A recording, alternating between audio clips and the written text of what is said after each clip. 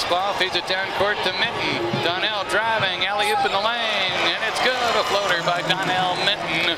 Cardinal put away. Moepa with a steal ahead to Blanks. 3-on-2 Lamar. Blanks driving right side, running back 2 by Keelan Blanks, and it's a 10-6. Cardinals rebounding up court. Down 11-6, driving baseline. Donnell Minton gets inside for a layup. It's good, and a blocking foul. Chance at a three-point play for Donnell. Lamar breaks out of the pack.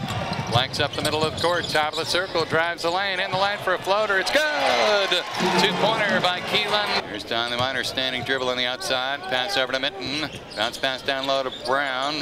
Stan Brown, low post right. Turn around over his man. It's no good. Gets his own rebound. Put back 2 by Stan Brown. Blanks 2-on-1 with Minton. Pass ahead. Donnell drives in. Layup 2. And the Cardinals have the lead in Lake Charles for the first. Nico gets it back and in for a two-handed throwdown. Slam dunk.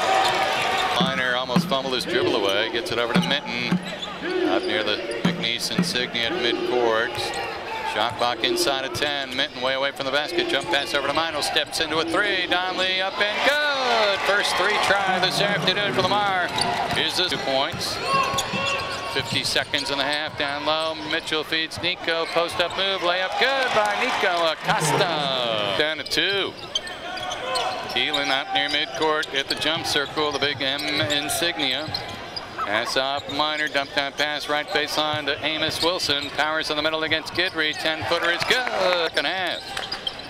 So 13-3 run by McNeese to start the second half. Here's a three-pointer good by Donley Minor. His second 3 of the afternoon.